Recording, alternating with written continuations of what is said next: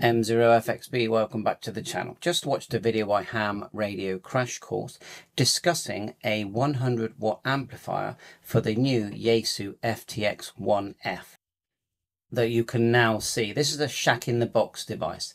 It has 2 meters, 70 sems, possibly 70 megahertz, then all the HF bands. It doesn't have an included antenna tuner, but it has a module that you can connect, for an additional module for an antenna tuner. Now, probably one of the most asked questions I've had on this device is, oh, if only it did 100 watts, then I would buy it. So then along comes Ham Radio Crash Course, and I was looking at the FCC report the other day, and I didn't spot this, but someone has. If we just move this out of the way, and you'll see that there is a diagram here, and they talk about a amplifier, a 100 watt amplifier that is encased in a housing that possibly will hold the FTX-1F, and that makes complete sense.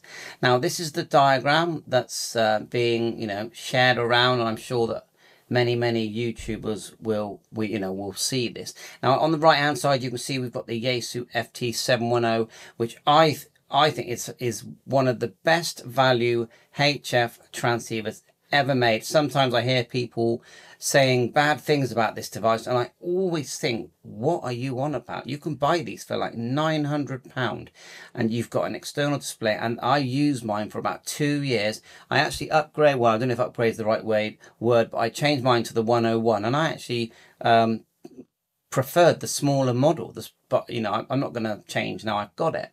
So of course the ICOM 705, this FT1X, this is a competitor to the ICOM 705. So Yaesu have really dug deep here and decided to go one step further, in my opinion. So this is what the box looks like. There are more details on what bands it works with, but you can see there it's the model SP1. I mean, it's not going to, I would say, come on, it's not going to be a low price. I would say the FTX-1F is probably going to be £1,200 probably. So the box to hold it with a 100 watt amplifier, I think you're looking the same again, I would say. But what a game changer, and that's the main thing. I watched an interview the other day by John Crook, and he did say that he knows what's happening, that things were happening that were new, that were brand new, and the ability to place this device, the X1F, into a larger box, and then you get the 100 watts, but it is a shack in the box, is a game changer. It makes me feel like they're not going to bring out a 710, sort of a ready-made shack in the box, that they're more thinking of going down this path where they're offering something completely new. So of course I'm going to put the links in the description so you can check out all the different listings. There are several here. I've been told that May the 5th is when they're going to start saying that this device is available. So let's just click through anyway some of these. I haven't even looked at most of them. So we'll click the bottom one, and you've got all these tests, spurious emission tests. It's fascinating stuff. Another one here. Test report, RF power amplifier, SPA1. Look at all that. And yeah, this is public information. RF exposure. Statement for RF exposure. There, going back. Request for STC. What's that? Please be advised the following information is to be held in confidence for 180 days. Okay, not anymore. Right, I'm sure it's past the 180 days. I mean, there's a waiting process. That's what we've all been waiting for. And Yaesu, they want to release the radio finished. So we all just have to wait. And I think it's going to be worth it. This is going to be one of the best-selling radios of all time, in my opinion. I do feel like many people are going to turn, I'm just clicking through as we talk here, and say, well, come on, we got the 991. Just give us an update, yeah? For the same price, an update, £1,200, £1,300. We don't have to mess around with a modular device. We've got the tuner all and everything built in one, which is fair enough. Yeah, I get that. So I didn't see anything too interesting there. Let's just quickly go back to that original diagram. Here we are, and it looks like you've got feet there at the front, and you can see little buttons there. So is it going to have a completely different head unit? Because you've got buttons there. So is it going to sort of interface, and then you're going to have a big screen that looks like the 710? Yeah, sorry about any background noise. Lots of kids here at home.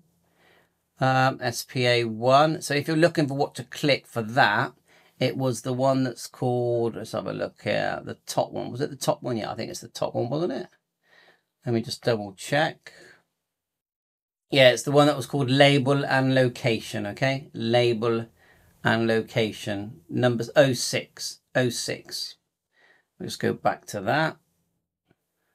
Label and location. And if you've not seen this device before, you know, the actual 710, let me just quickly show you, because that's a beautiful looking set.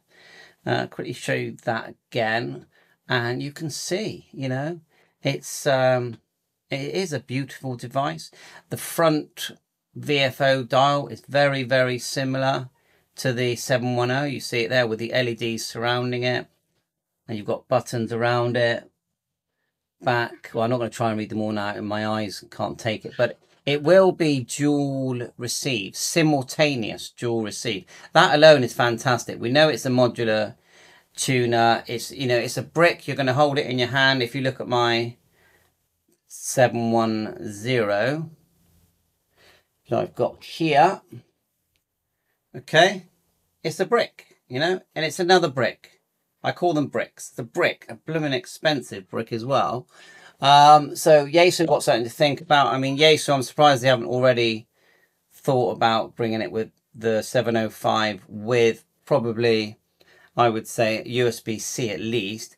And then this is going to, you watch, because ICOM have done, sorry, because Yaesu are doing this, it's going to make ICOM think, what can we do? So this is a game changer. This is one of those moments in, you know, when we buy equipment, when you go, everything's now changed forever. I mean, look at what's happening with China, and they're bringing out all these different radios with the HF SI4 732 chips and other chips where it includes HF, and it's £65, and you've got shack in the boxes in your hand, you know, literally in your hand. Look at this. This is a shack in the box, and you can buy it for £70, covering up my ugly face, but you hit the button and it goes into HF mode. There's someone talking at the moment, so it doesn't want to.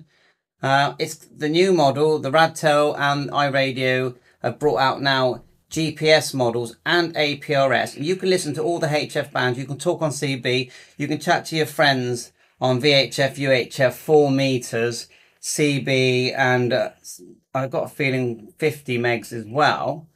I mean, so, you know, the world of ham radio and equipment is changing. It's changing. And it's not even that the technology is massively advanced. It's not that, but the ideas that people are coming up with, it's the people are coming up with better stuff. So, you know, I just think well done to all of them, you know, whatever country they're in, well done. Thank you for bringing out stuff like this, because, you know, we're loving it. And don't get me wrong, I've still got loads of old gear here. You know, my Yaesu 857, those kind of radios. It's still, it doesn't take away from the older radios. Don't think, oh, because something new's come out, you've got to get rid of all the old stuff and only have the new stuff. No, because there's a massive price difference. You know, the prices are going to get lowered with the old gear. And you can bet there's going to be a new handheld by Yaesu soon, because I've noticed that the Yaesu FT5D, which I've got here, I've noticed that the price has come down on that, yeah? So I got a feeling they're going to be coming out with a new handheld soon. But hey, what do I know? Just speculation. Thanks for watching my YouTube channel. If you haven't already, please hit the like, subscribe, and a massive, massive thanks to Ham Radio Crash Course. Always been a fan of actually of all other YouTube channels, yeah? Always been a fan. I'm a massive fan of America. I really am. I just, from a child, big fan of America, CB, truckers, all that kind of stuff. I've been watching it since before I was, before I could spell, put it that way. 7-3. Enjoy your hobby, and enjoy your hobby. Stay healthy. 7-3.